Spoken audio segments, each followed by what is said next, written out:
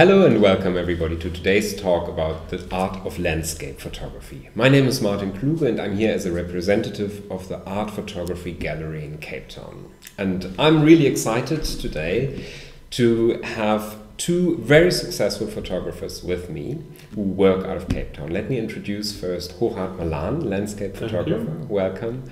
And my friend, gallery owner, photographer, artist, you name it, Martin Osner.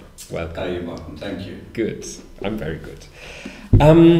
Gentlemen, today's talk is fascinating for me because I, as a fellow photographer, have never really tapped into the big world of landscape photography. But you guys have, and you are actively producing and selling. So what I would like to do today is uncover both of your approaches to this kind of art and find out the underlying DNA of both of your works side by side, if that makes any sense. Sure. Just before we start, we will, just for the audience, we will not actually go very deeply into technical questions regarding camera equipments and settings, but rather focus on the artistic process of the behind the work. Also because we have a lot of art lovers and clients watching, so that's not getting too technical. Gentlemen, before we dive in the deep end of this conversation, Martin, I just wanted to explain your work relationship. How do you guys meet? I mean, a lot of people of the audience have never been to your beautiful galleries. They haven't seen your work live, where you represent your work, but also Hougaard's work and other artists. Can you just tell us how you met? Yeah, with pleasure, Martin. For a while now, I've been aware of Hougaard's work. In fact, I was introduced to his work through my daughter, Samantha. She follows Hougaard on social media, and very often she would be coming to me and say, "You must see the work that Hougaard Malan is posting." And she would show me, and it was impressive and so on. But I didn't think that much about it. And then I also teach photography, and so does Hougaard. And we obviously have students who have been, with both of us. Yeah. And I'd be teaching a course, and I'd be saying a few things, and the student would say to me, "No, that's not what Hougaard says." So his name was now coming up in the lecture room as well. And I think Hougaard, it was at the exhibition at the end of last year that we met you. Hougaard came through to have a look at the work, and we finally got to meet face to face. And it was shortly after that we invited him into the circle of trust, and we invited him in to be represented by our gallery, and that's where we are today. Great. Okay, let's start the journey. Hougaard, you told me in the beginning you are not shooting any other subject matter, which is really interesting for me. So where did landscape photography start for you? I think my love of landscape photography originated mainly from my dad and his brothers being obsessed with plants, but specifically indigenous flora. So all of our holidays, where most people would go to either the sea or they would go to wildlife parks, all of our holidays centered in some way around chasing flowers. So we would also go to parks and wilderness areas, but it was more, as I said, landscape oriented than particularly wildlife oriented. And I'm also a major introvert, so I like shooting things that can't talk back to me. So landscapes, I've found a natural inclination towards landscapes. And where photography started for me towards the end of high school, I really loved playing with the camera when we were on holidays. And at the end of high school, I would say to my dad, I'd like to go and study photography, and he laughed at me. And so when first year came, I found myself in a BSc in the engineering field, and I proved to my dad how quickly I could drop out. He then admitted defeat, and he bought me a DSLR camera, which back then was a Canon 400D. It was like the kit camera you could find at a macro or a game store. And he enrolled me in a part-time course, and upon first inspection of the materials, I just saw, well, it's full of spelling mistakes, so it's probably going to be full of technical mistakes. And so I went onto the internet and I saw, well, here's all of this information in so much more detail, and it's all for free. So I spent 2 or 3 years where I would just shoot sunset every single day on some beach or a mountain somewhere in the Western Cape, and I'd spend all the rest of my time just posting to online forums, reading up how I can improve my photography, and here we are 13 years later. Yeah.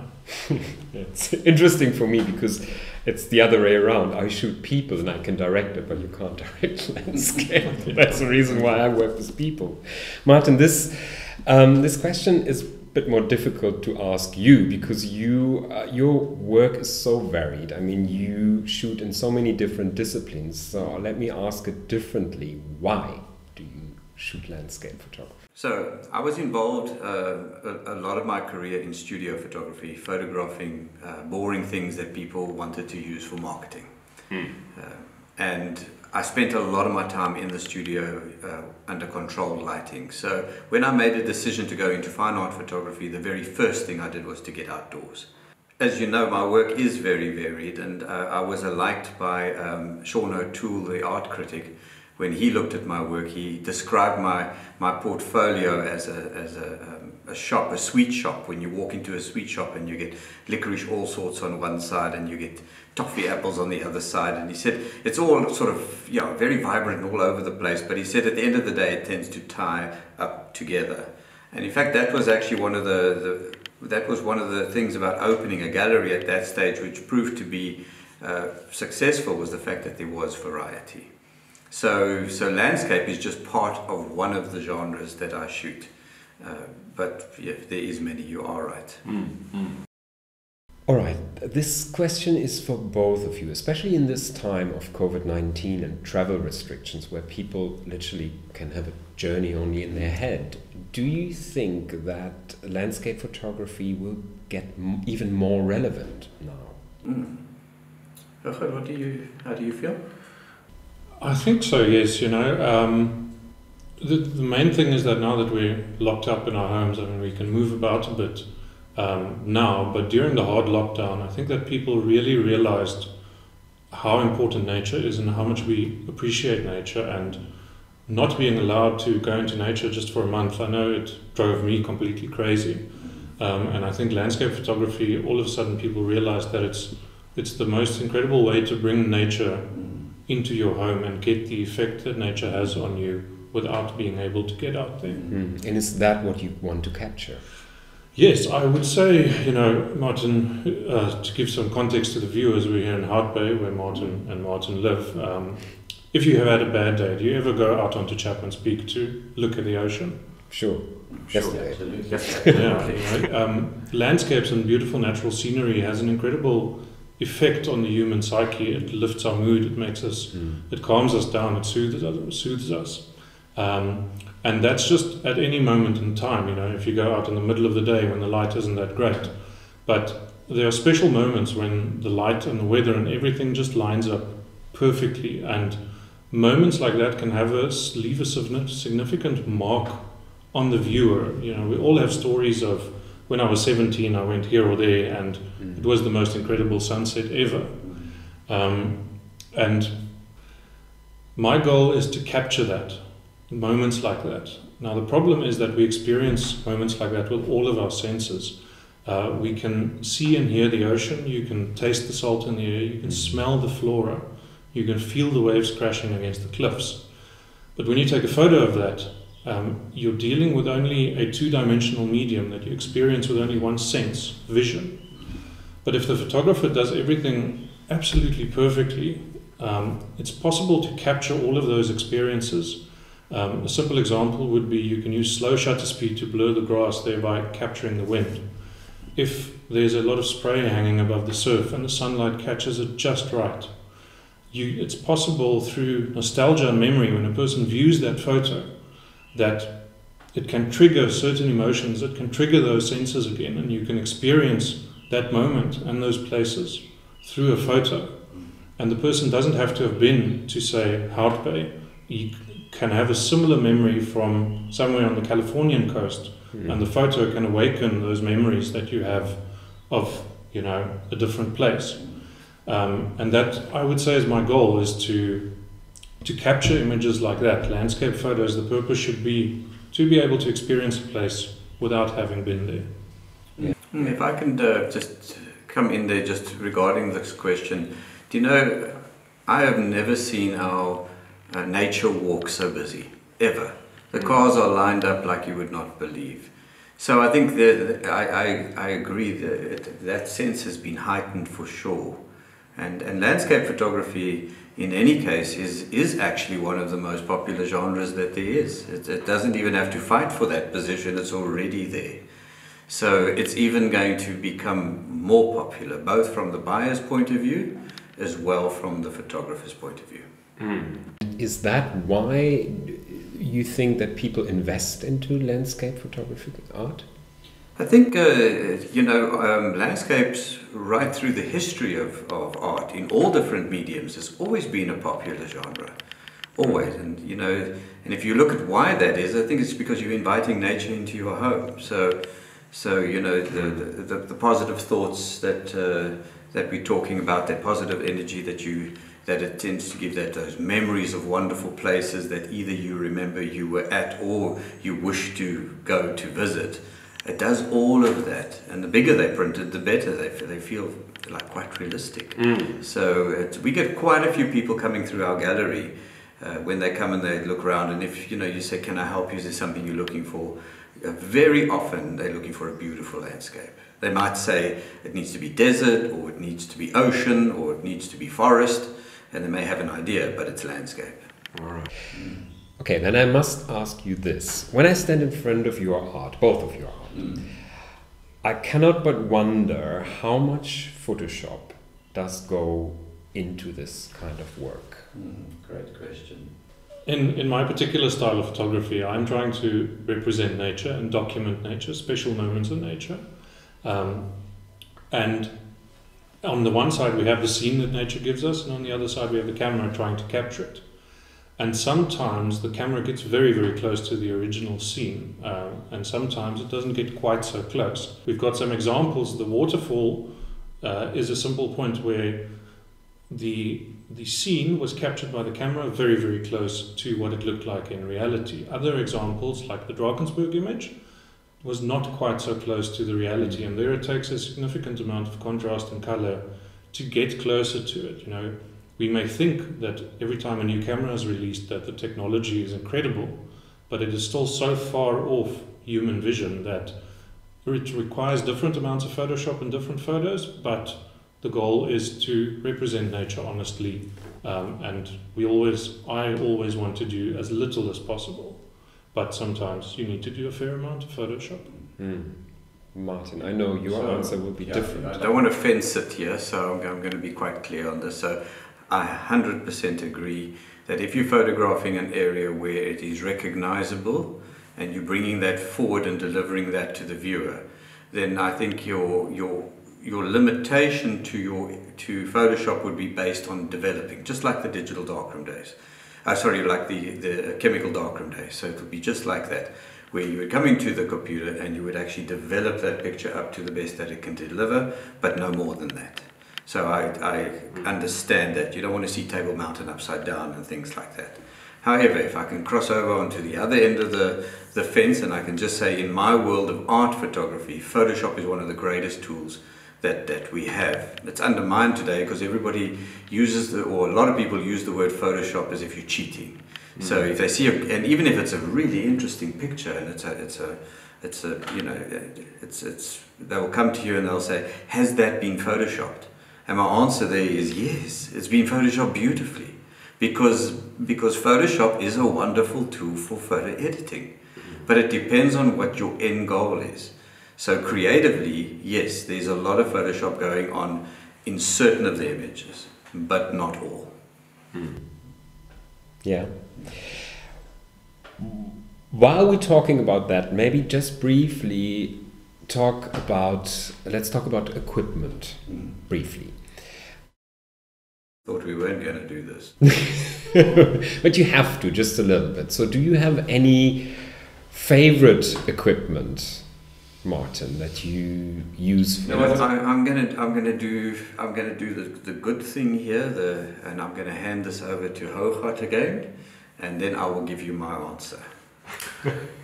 Okay, I will give the audience the satisfactory answer, and Martin can give the philosophical answer. So, I shoot on Fuji, but I don't think it matters what you shoot on. What matters is the process, the intent. In the case of landscape photography, the landscape, the light, it's everything that you do with the camera. It's not the camera itself. Yeah. So my answer. I use a camera that works, and I'm not prepared to go much further than that, because I think too much emphasis gets put on the equipment, and not on the artistic ability and technical ability of the photographer or artist. Yeah. So it's the same as asking a painter, tell me which brushes do you use, what oil do you use, what acrylic do you use. That doesn't matter. What you ask is about the actual artwork itself, and photography should be no different, as long as it works. Yeah, that's right. I agree. All right, then maybe more importantly, how do you think digital photography has influenced your work, and does it matter? I suppose in a way it doesn't really matter, because I've come right through film photography all the way into digital, and nothing really has changed. The photographic process still remains the same. But I think the one thing that digital certainly has done for me, it's allowed me to explore more, because it's cheaper. So you can take photographs and delete them, donate them back to cyberspace and try all over again. Whereas with film, you would always count your money and always double check, and by the time you got your film developed and got it back, you didn't even know whether they were yours in the first place. So I think film photography or digital photography has certainly allowed one to explore a lot more, and that it's certainly done for me. Okay, Robert, let's maybe talk a little bit about social media versus printing. First of all, you have a lot of followers on Instagram. Do you think it really matters and it reflects in the sales? And the second question would be, do you shoot specifically for the one or the other? That's a good question. And I am currently in the process, I would say, I'm in the process of trying to switch more to shooting for print than for social media now. The first issue is that if you think, about Instagram, the Explore tab, we have all of those little thumbnails where the image is maybe that size. You're trying to compete for people's attention in that little space. If they open the image up, then you've got that much space. But all in all, people are investing all of this time and effort to present this whole art form that big. And there's a certain recipe that works for that size. It is big, bold lines, usually shot on a wide-angle lens, bright colors, which can be achieved by either chasing pink sunsets or by oversaturating everything in editing. And the problem is that if you blow that up to a massive size and you put it in a beautiful contemporary space with natural colors, it just looks kitsch and overpowering. Now, the image that would look more beautiful in that contemporary space would usually have more subtle colors, would be rich in texture and detail. And conversely, when you shrink that down to that size, it completely disappears. So the trend that I've seen is that photographers who have massive social media followings, let's call it more than 100,000, they don't really sell prints, whether they've tried or not, I don't know, but you don't see them selling prints. And again, conversely, the photographers who are very successful at selling limited edition prints at premium prices often have little to no social media following. So it looks like two entirely different industries. If I had to choose between getting 10,000 likes on a photo versus hanging it in a gallery and getting one sale, I would take the one sale any day. So it's two very different industries, but social media feels a bit superficial to me, whereas the whole gallery and printing thing feels like an authentic enjoyment and engagement with the art. Okay, while we're on the subject, Martin, I have a really good question already from the audience, which fits in here very nicely. Do you think showing your work on social media undermines its value in the gallery space? No, not at all. No, I think social media is a wonderful tool for that. Again, Hougaard's mentioned that certain pictures do better on social media, but certainly in our gallery space, we often get inquiries because of photographs posted on Instagram or Facebook or what have you. What we do tend to do, though, is we try to show what the print looks like in that contemporary home, where you actually see the end result rather than just the picture. And that normally helps a lot as well, that people can see and appreciate the value of what a great landscape photograph will do. It gives you a feeling of the space. Yes, and how you can use it as well. Yeah, and normally simplicity breeds success. So So, but do people literally buy from Instagram? Yes, absolutely. We do make sales. A lot of our overseas clients who have never been into our gallery do place orders. But, you know, at the end of the day, the difference between what you see on a social media post to what you see in real life is like chalk and cheese. And that emotional contact, when you come into contact with something in a gallery where you see the quality, you see the size, you see the intention, it's much easier to actually make a purchase, because it's overwhelming and you've just got to have that. But I do find people, and many times people who actually buy straight off the website or straight off the online shop, when that print arrives with them and they unroll it for the first time at the picture framer, or and get to see it, we get those sort of comments where they say, "Oh my God, it is far better than what I ever imagined it to be." And that's the reality of the print. There is no substitute for it, no substitute at all. Hougaard, many people have a good camera today and shoot landscapes. So how do you manage to separate yourself? Martin, I've found over the years that there are various trends that evolve, and they usually last about, say, 2 or 3 years each. And every time that I've tried to chase a trend to try and stay on the cutting edge, that when that trend fades away, I've got 2 or 3 years of work where I altered my shooting style and I altered my editing style, because nowadays the trends are a lot to do with editing, where all of a sudden 2 to 3 years work is completely outdated and you have to go back and re-edit all of that.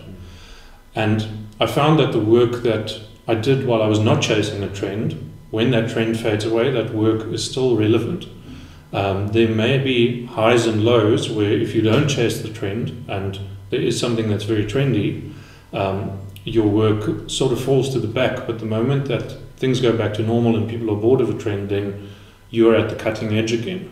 So I think that the main thing I've learned over the last 13 years, particularly with landscape photography, is stay true to nature, because nature will never go out of fashion.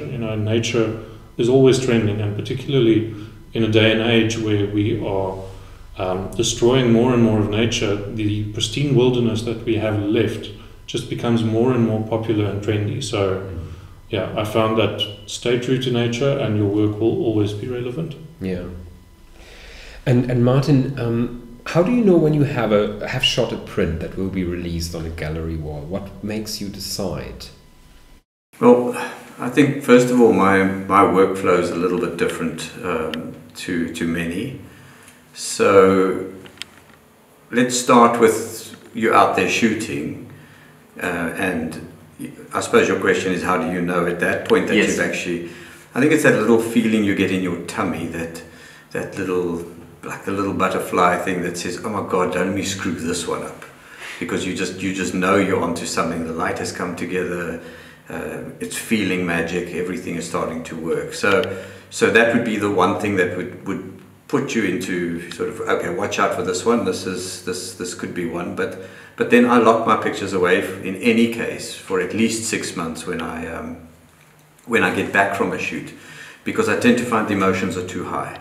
So the fact that you climbed up halfway up a mountain, the fact that you made it, certainly at my age, and all of that tends to now play a role, and you look at the picture and it's got extra value. But once that's subsided, maybe the picture doesn't have that value.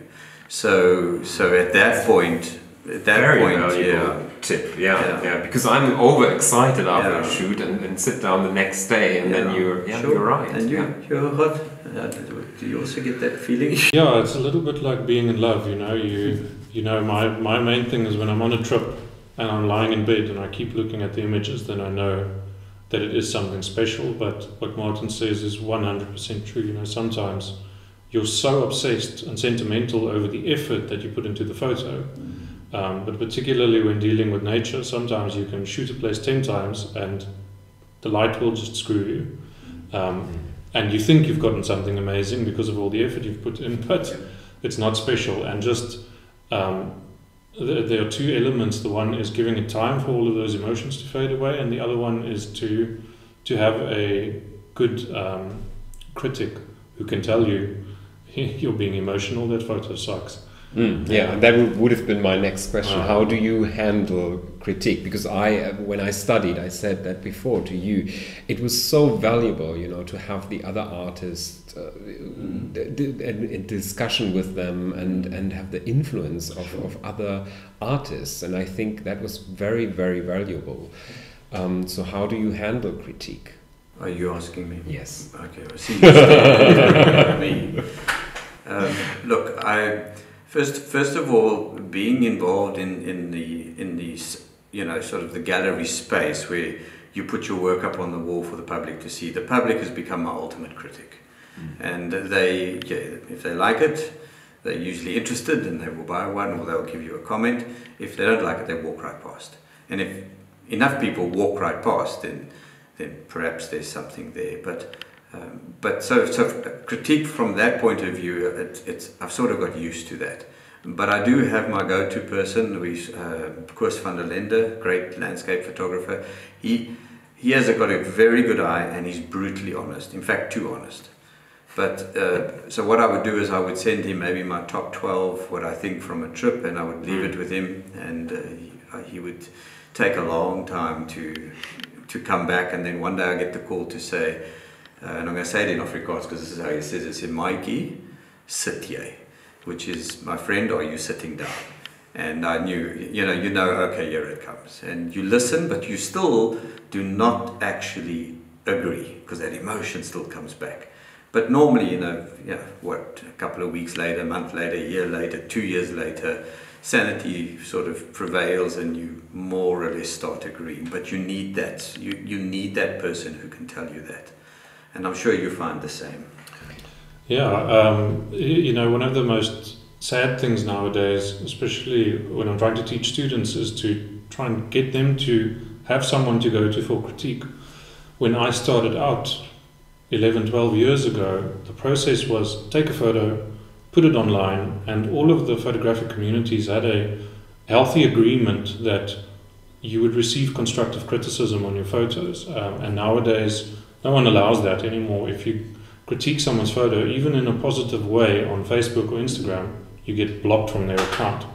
So I also have a friend like Koos, Alex. He's a British guy, and as Martin says, you almost need someone who's too honest, like to the point where they lack social tact, who will just tell it to you as it is. If there's anything wrong with that photo, they will say it, and you will go back to the drawing board. But that is just in producing digital photos. Then there's, as Martin says, the next level where you print it and you hang it on the wall. Oh yes. And the potential buyer is the ultimate critic. If they love it, they will buy it. If they do not love it, if they like it, they'll look at it, comment on it. But it's the people who just walk right past that. It's a difficult pill to swallow. And I'm newer to the process, whereas Martin has decades of experience with that. But there's still vulnerability, which there is, and I want to also mention that the print is the ultimate critic as well. So let me bring that in here now. The moment you put ink on paper, I'm sure that you've experienced this as well. But the moment you print something and you look at it, it's the ultimate policeman. It shows you everything you did right, but it flashes everything you did wrong, right down to the smallest error that you made in your processing. It will show it to you, and I think that's the one thing that I certainly. When I talk about photographers coming into the industry or people wanting to get into photography, there is just so many that shoot pictures and they live on cyberspace, and they never really ever get to hang on a wall where they can be seen in all their fame and glory, and I think that's quite sad. Yeah. And it is such a nice feeling as well if you frame your own artwork. As long as you haven't made a mistake, then it's a nice one. If you've made a mistake, it's a very expensive feeling. So, do you, Martin, this is also a question for both of you, but do you follow the rules or guidelines when it comes to composition? I see you very carefully use the word guidelines, and well done to you for that. No, look, I think they're very important, but as you know, I would rather not call it a rule, because I tend to find a rule is binding. Yeah. So if you want to change a rule, you've got to call in a whole group of people, and you've got to vote against it, and then a new rule replaces that. But it's still a rule. So I think a guideline is probably a better way, and I think also these guidelines, certainly they work. I don't know if you agree with me, but they actually do work. And that's because they've been passed down through art, through ages. So there's certain things that we know that if we do, we're going to have a better chance of actually presenting our work before public. So I think they need to be respected.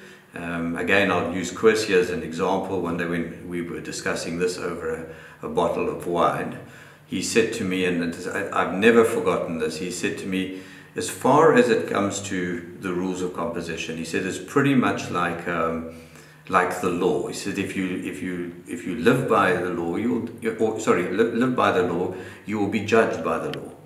And he said so he would rather respect the law but live under grace. And I think that's such a nice way of tying it up. So I think if you want to be creative, you want to make your own name, you want to build your own sort of feel to the picture, that's fine. But just, respect those guidelines. Many people say they want to be revolutionaries when it comes to composition. They want to rewrite the history books of composition. Well, that might be true, but perhaps you need to just go and find out and learn what you are what you are revolting against before you actually go and create this revolution. Yeah. I think it's a good idea. And Hougaard, for you, rules, guidelines. I think what Martin said is very important, that people need to figure out what they want to revolt against at first. The interesting thing for me was that because I was self-taught, I didn't read up so much on composition. It was only when I had to start teaching people that I saw, well, okay, everything that's written here in this book is what I've been doing the whole time. And I think that anyone who gets to the point where they can make a living from photography, they have an inherent talent for composition, and people see it as this set of rules that someone established that you have to follow. And I don't think that is what happened. I think that people with a talent for composition and for art follow certain natural guidelines for design. And people analyzed that and figured it out and established the rules of composition according to what was naturally happening. And it's exactly as Martin says, and I see it in a lot of people, they want to break the rules before they know what the rules are. You have to master the rules in order to break them. There's always a technical justification according to a rule for why you can break the rule, either through space, negative space, or symmetry, or some rule like that. So the rules are very important. They can be broken, but you need to understand what it is that you are breaking. Yeah, I understand. I also put in a question here from the audience I got earlier, but I think it fits here quite nicely. Did you always have an eye for framing a landscape, or is it developing by continuously shooting? If you can answer that. I think there's a foundation of natural sense for composition. There's definitely, I think people have biases that you have a foundation, and then you have certain biases that drive you in the wrong direction, where you do need a little bit of feedback, and it comes back to having a critic to tell you could have composed that in a better way, or maybe you should have shot wider or tighter. There's an element that doesn't add to the narrative of that photo. So people are born with, or whether it's nature or nurture, but you have a certain foundation and you need to nurture it, add to it, and get critique on it. But then again, there's a dangerously fine line of being too influenced by other people and losing your natural style. But yes, develop it and get feedback on it. Okay, Martin, do you go out and shoot for an art collection specifically, and what's your approach there? Do you have a specific idea? No, I'm quite strange when it comes to that. I've always said that I'm a painter trapped in a photographer's body, but because of that, I have maybe 20, 30 projects going on in my head all at once. So no, I don't do that. That tends to put me in a controlling position, and when I try to control it, I mess it up. So I would rather go and shoot with an open slate and say, okay, what is there here that I can find? What is there that talks to me? I'll photograph that. And then if I see something that is starting to work, I'll say, oh yeah, that's beautiful. That we're going to put into the boundary line collection, you know, or that's going into complex simplicity. And I've always been said that the names I give photographs are really good in comparison to what I shoot. So that's one of my critics who told me that. So that's all running around in my head at one given time. So no, not at all. So do you choose then a specific location, for instance, where you go and say, okay? Well, I do a bit of homework on a location to find out that you know that space is actually a nice area to go and shoot. And I try not to visit the same location twice, because I tend to find that again will put me in a position where I'm going in trying to create something that I already know is possible, whereas I want to rather just respond to what is there. So the one little trick, I suppose I shouldn't really be even discussing this, but the one little trick, and you must remember I'm involved in art photography, not just landscape photography. So I think I'm looking at it from a broader spectrum. But if I get to a little town, the first place you go and ask for opinion on what is in the area, what's there to find, is the pub. The barman knows everything, absolutely everything. You take your phone, you say, this is what I do, check, have a look, is there anything around here that looks like this? And especially like that old abandoned collection, you say, yes, this farmer's got that and this, and you know, suddenly you start to understand the area better and you know where to start go looking and hunting. Interesting, yeah. And I pass that on to you, Hougaard, with another question on top of that, because it fits all together. So how do you feel about other prints shot from the same location? Well, that is a touchy subject. Firstly, you know, when I was exploring a lot, I was in a very lucky position that there weren't many landscape photographers in South Africa, if you compare it to, say, England, where every single rock has been photographed from every angle. And so I was able to, through not too much effort, discover a lot of the iconic places in South Africa, particularly on the coastline. And there are a lot of people who go out and take that same photo, and it's not a nice feeling if people go and, you know, there's a little bit of a humbling feeling and there's a little bit of a they're plagiarizing me feeling. But I am equally guilty of going and shooting a lot of places that other people shot before me. And Martin he was making a point about all art is influenced by some other art. So we're very lucky in Africa that we still have so many places that can be discovered. And I always try to say to people, you know, try and make an effort to find something unique, because there's a certain sense of exploration and discovery that excites us. And seeing a new location for the first time, if you are the first person to photograph something, there is a lot of value to that in showing people a place for the first time. So it's worth the effort. But most of the time, or I think it's the same as with the compositional rules, you can't go and break the rules if you haven't mastered them first. So go and learn the technical side first at the iconic locations, and then try to look for something new. Yeah. I think that's just... you know, where we were talking earlier before the actual show, we were talking about exactly this. And there is a wonderful book called Steal Like an Artist. Yeah. It's and forgive me, but I can't remember the author's name, but you'll be able to find it on the internet.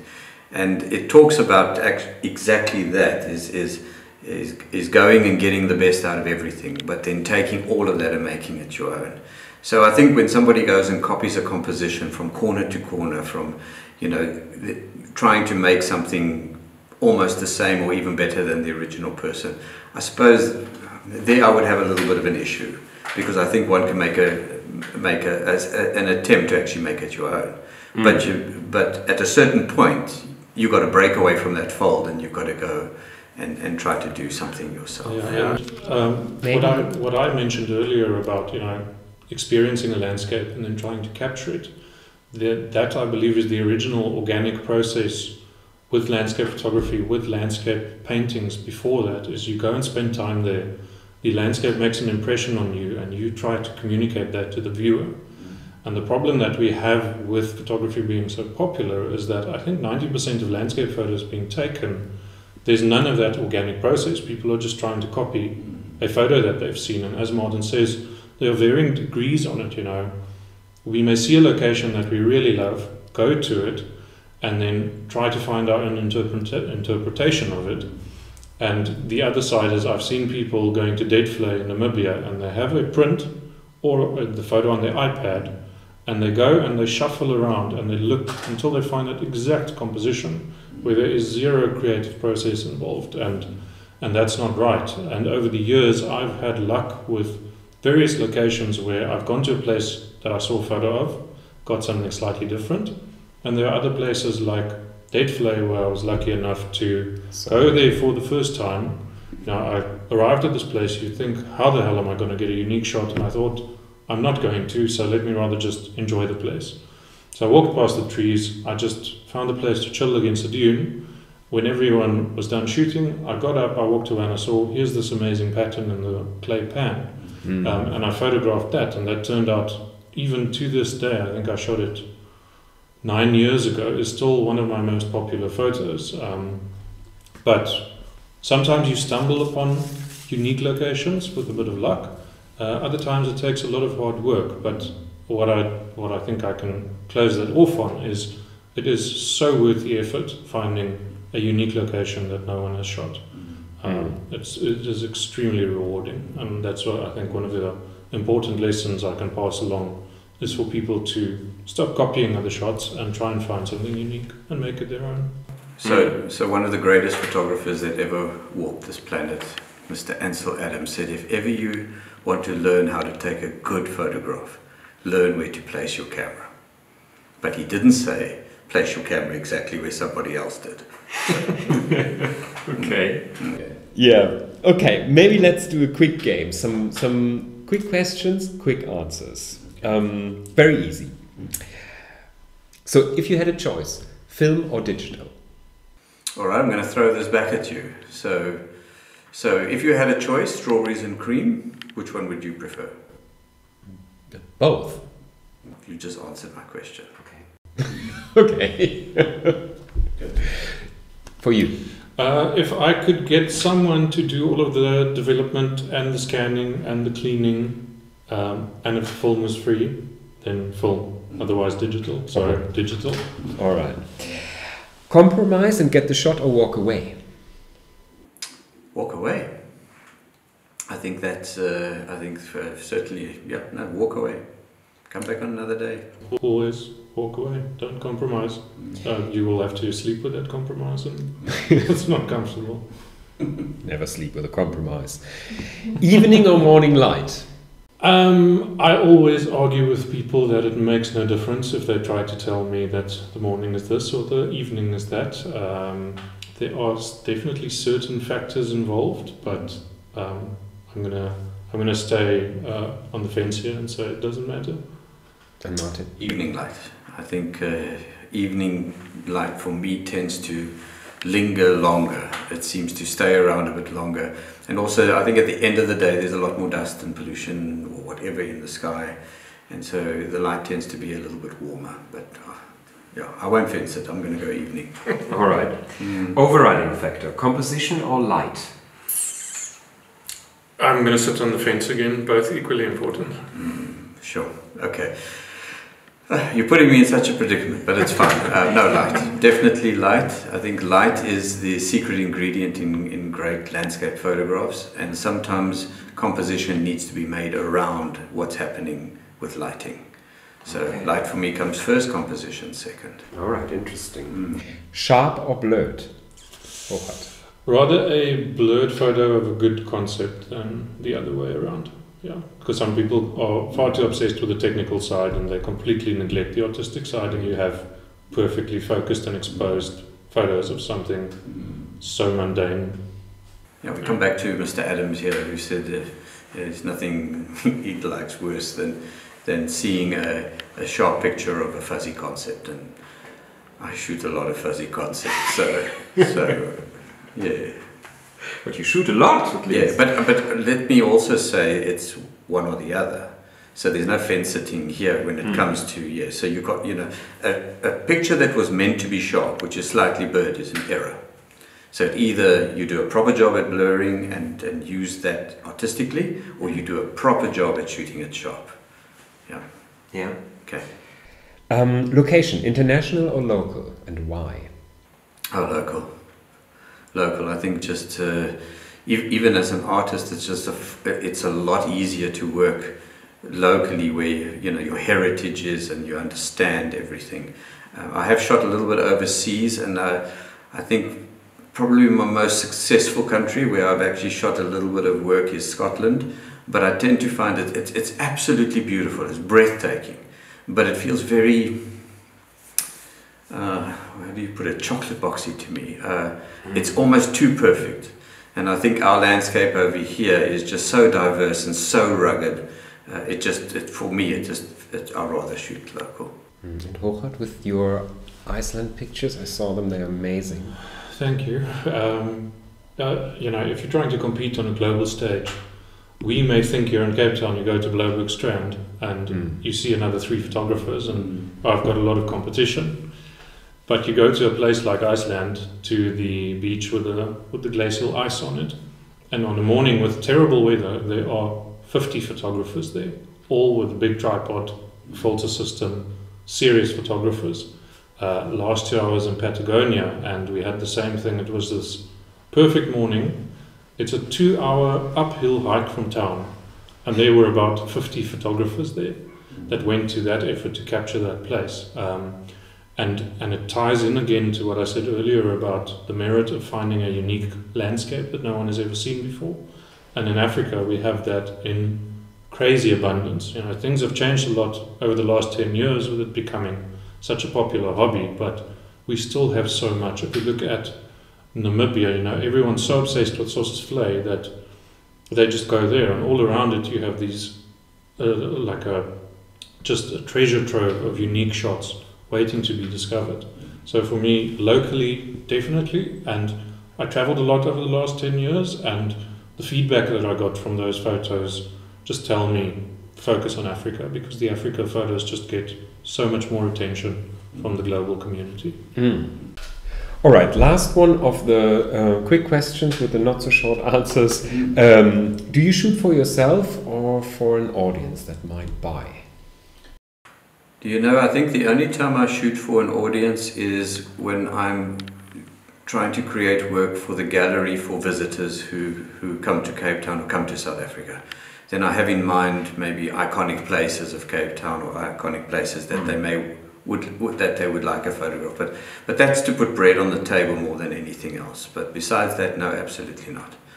I think that again comes down to the controlling factor, and then you go in trying to actually shoot for something that you think you should be getting, and you're missing what's actually happening.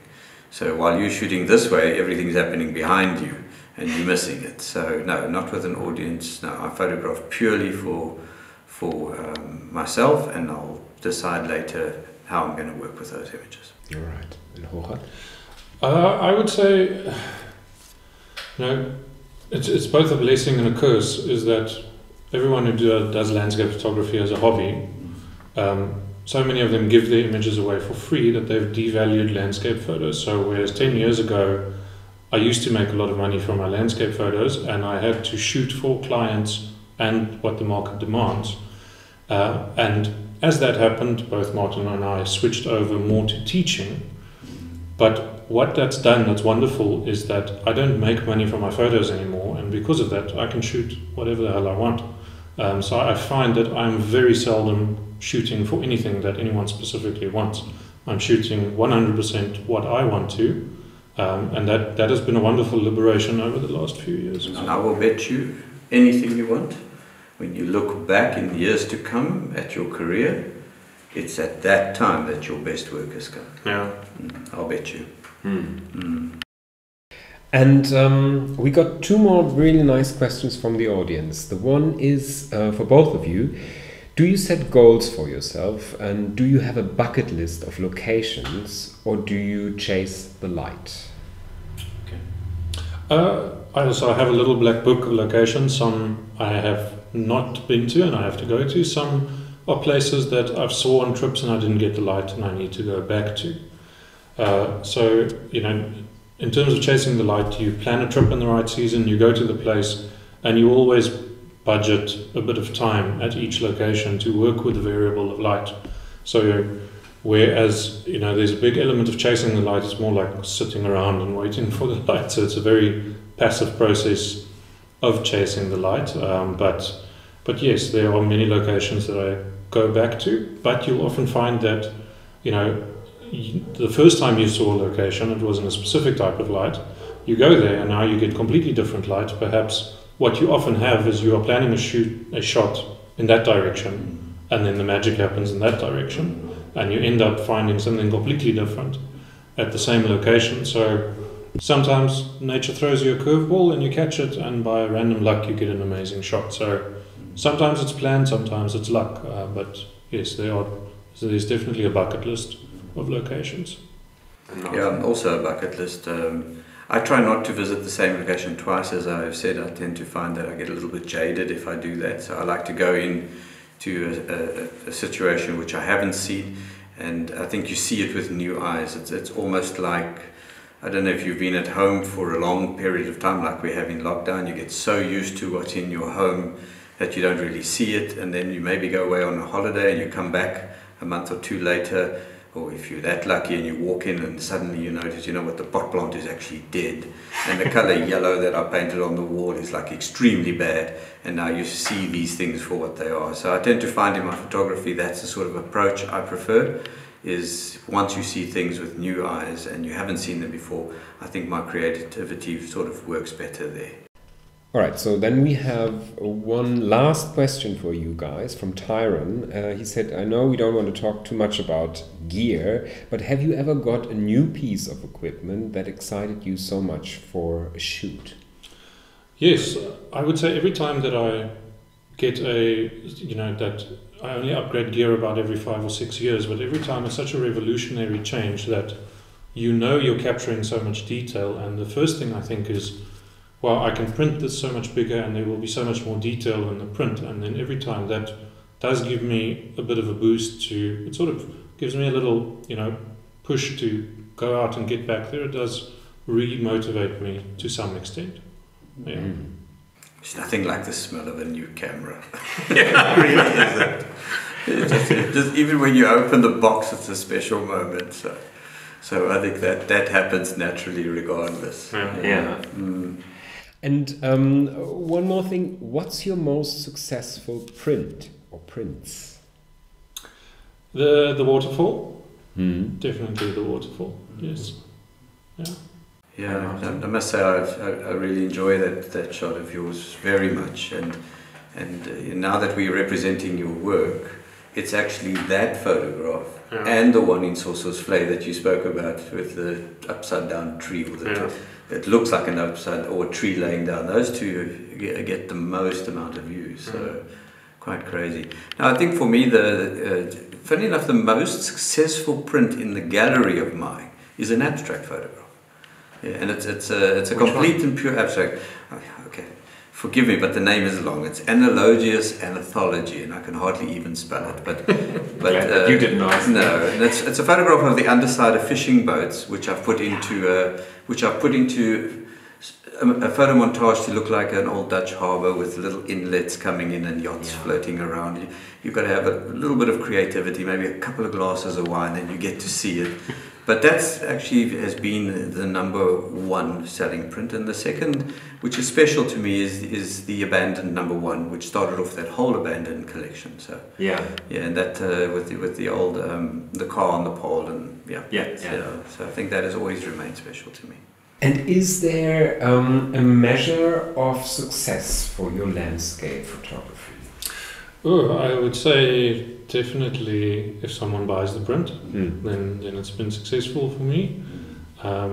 There's so much emotion involved, as we spoke about, putting a lot of work and emotion into a photo we think that that is the measure of success, and we tie a lot of emotion to a photo because of that. But I think at the end of the day, you know, if someone is willing to spend the money to put it up on their wall and look at it for 10 years or put it in a drawer and hope that it appreciates in value, then I would say that's the ultimate measure of success. Yeah. I agree. It's always a humbling experience. Always a humbling experience when somebody invests in something that you have done which you love doing. What next for you guys? What can we look forward to? I've been very distracted over the last few years with another business for everyone who does photography as a hobby. And that is finally getting to the point where someone else is doing most of the work. So I haven't been doing much in the way of original shooting over the last few years. And my bucket list book has gotten a lot longer, and I'm looking forward to getting back to shooting a lot of original work. And then in the new partnership with Martin, I'm really, really looking forward to not just, you know, when I get a new photo, post it on social media, like, and it's gone and forgotten in cyberspace, but rather printing it, putting it on a wall and inviting people to come and look at the print in proper lighting, in proper size. Yeah, that's a very exciting prospect for me. Great. And Martin? Well, we are moving our gallery. We're actually in the process of moving our gallery from Greenpoint now to Woodstock. We've got a beautiful location in Woodstock on the main street. So we're busy shop fitting at the moment, getting the gallery space ready. I'm hoping to do a show of Hougaard's work. We tried to do that before COVID turned up, but that didn't help us. So once this is all blown over and we're able to return back to some sort of normality, we'd like to give that show, and I'd be excited about that. And then, of course, the abandoned book that we did a short print run, and then we decided to pull it off. It wasn't actually exactly what I wanted, so we are close now to printing and then launching the book. So between the gallery and the book, Hougaard's work, and whatever COVID-19 has to still offer, that's what's next. Great, guys. Thank you so much. Good luck, Hougaard, with your exhibition. I will definitely be there, and good luck to you. We will always stay in contact. Absolutely. And maybe just for everyone out there, have a look at the website. There's some hopefully nice discussions coming on. Thank you so much for joining us, and have a good day.